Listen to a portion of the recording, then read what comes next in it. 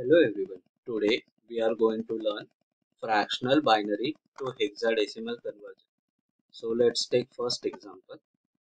Suppose if I want to convert 101.1101 of binary to hexadecimal. Now one should know how many total digits are there in hexadecimal number system. So hexadecimal number starts with 0, 1, 2, it goes up to 9. And after 9 we get A, B, C, D, E and F, where F is equivalent to 15 of decimal, A is equivalent to 10 of decimal, B is 11 of decimal and so on. Now if I want to write code for 15, then I can write that 8, 4, 2, 1. 8 plus 4 is 12, 12 plus 2 is 14 and 14 plus 1 is 15.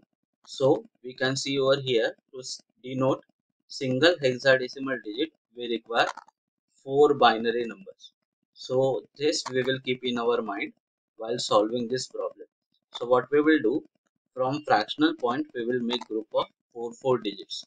So from fractional points towards the left, first group has 1 0 1.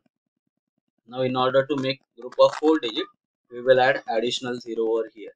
And from fractional point towards the right, first group of 4 digit is 1, 1, 0, 1. Now we will write this code using 8, 4, 2, 1, 8, 4, 2, 1. Now over here, 4 plus 1 is 5. Then fractional point as it is. Now 8 plus 4 is 12. And 12 plus 1 is 13. So we got value is equal to 13. When in hexadecimal we know that A is 10, B is 11 and C is 12 and D is 13.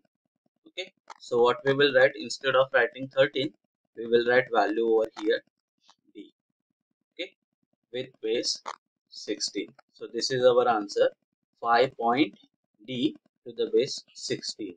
Let's take one more example to understand it more clearly. We will do from fraction point we will make group of 4 digits. So from fraction point towards the left, 4 digits are 0, 1, 0, 1, and towards the right group is 0, 1. Now in order to make group of 4 digits, we will add 2 more zeros over here. Then using 8, 4, 2, 1, 8, 4, 2, 1, we will try to write these values. So 8 plus 2 is 10, but we know that A is equivalent to 10. That's why we will write A instead of 10, and this is 4. So answer is A.4 to the base 16. Here are some practice problems. Try to solve these problems and write your answer in comments. Thank you.